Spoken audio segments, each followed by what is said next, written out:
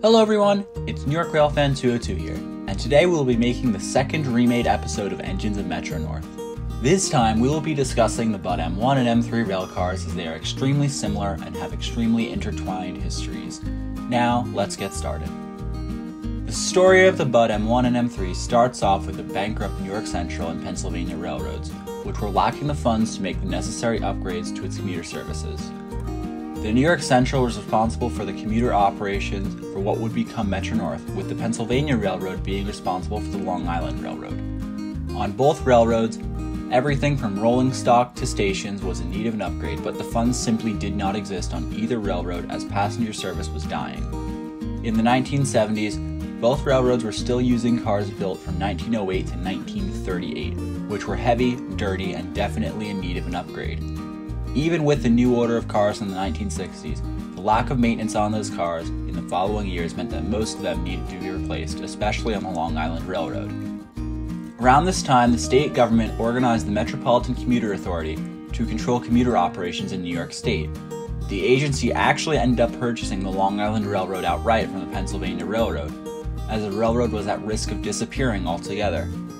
The agency also began subsidizing the New York Central's commuter service out of Grand Central as well. Finally, the funding existed to maintain and purchase new cars for both railroads. These cars were to be way ahead of their time and designed to draw commuters back to the rails. This new design was introduced by Bud, who had been a pioneer of railcar comfort with their sleek and modern Metroliner EMU. These new EMUs would be called Metropolitans, as they were built exclusively for the Metropolitan Commuter Authority. These cars would be air-conditioned and only accommodate high-level platforms.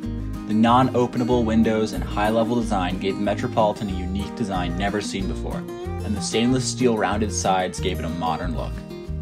These new cars would feature General Electric technology for their electronics, but unlike the Bud Metroliner, these cars were reliable.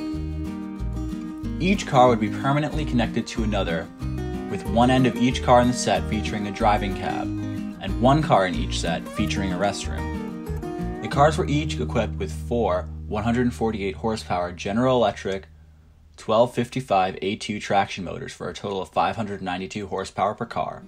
The high power gave the Metropolitans a much quicker acceleration than the cars they replaced. The cars rode on Bud Pioneer trucks and featured double leaf doors.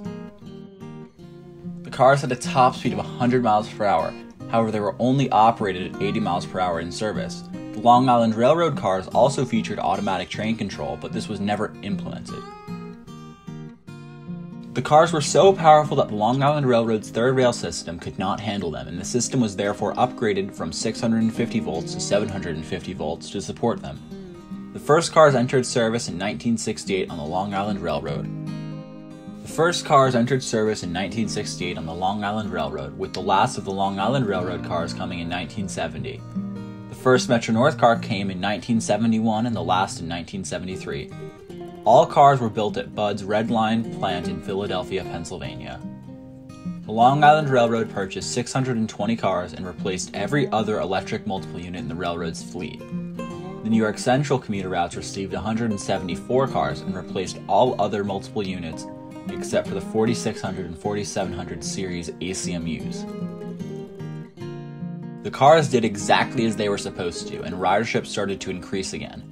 This increase was so great that the Long Island Railroad placed an order for an additional 150 cars in 1973, bringing the total to 770. While the order was being completed, the New York Central Railroad merged with the Pennsylvania Railroad and later the New Haven Railroad to form Penn Central. But the service continued to be subsidized by the Metropolitan Commuter Authority. The cars used on the Long Island Railroad would be designated as M1s, as they were the first in a series of Metropolitan EMUs. The Metro North cars would be designated as M1As, as they were the alternate specification to the M1, featuring a different third rail shoe from Metro North's unique third rail.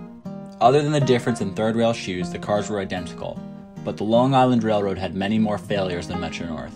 During the warranty period, the Long Island Railroad was having to replace 4 traction motors per week, while Penn Central replaced 2 motors during the entire period.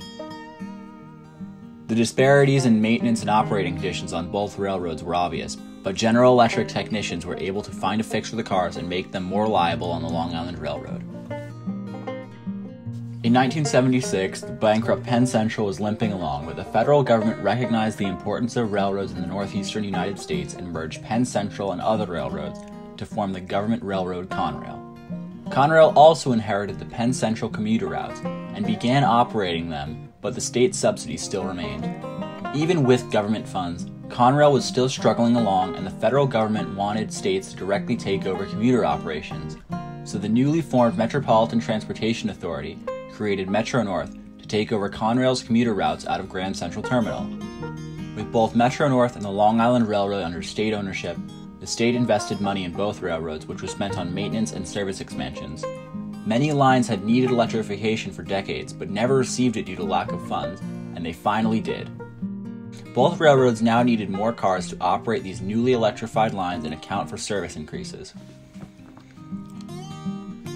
Bud presented a revised version of the M1, the Bud M3. The M3 would be similar to the M1, just with more modern technology. It therefore had more powerful General Electric 1261 160 horsepower traction motors for a total of 640 horsepower per car. The Long Island Railroad ordered 174 M3s built from 1984 to 1986. Metro-North also placed an order for 142 M3As, which were built from 1984 to 1985. This would be one of the last orders that Bud would produce, as just a year after the order was completed, the company filed for bankruptcy. With more power, the M3s had faster acceleration than the M1s. Nevertheless, Long Island Railroad decided to mix train sets with M1s and M3s, whereas Metro-North did not. On both railroads throughout the 1980s, the M1s were rebuilt with more modern interiors to match the M3s. Those cars carried on in service, providing railroads with reliable service. But being built in the 1960s, by the 2000s, the M1s were just under 40 years old, and it was their time to go.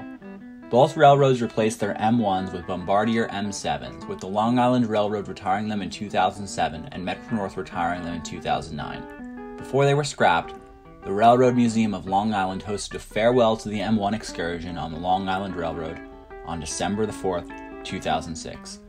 All Metro-North M1s were scrapped. However, one pair of Long Island Railroad M1s have been preserved, pair 9547 at the Railroad Museum of Long Island, with other cars serving as rail adhesion cars on the railroad.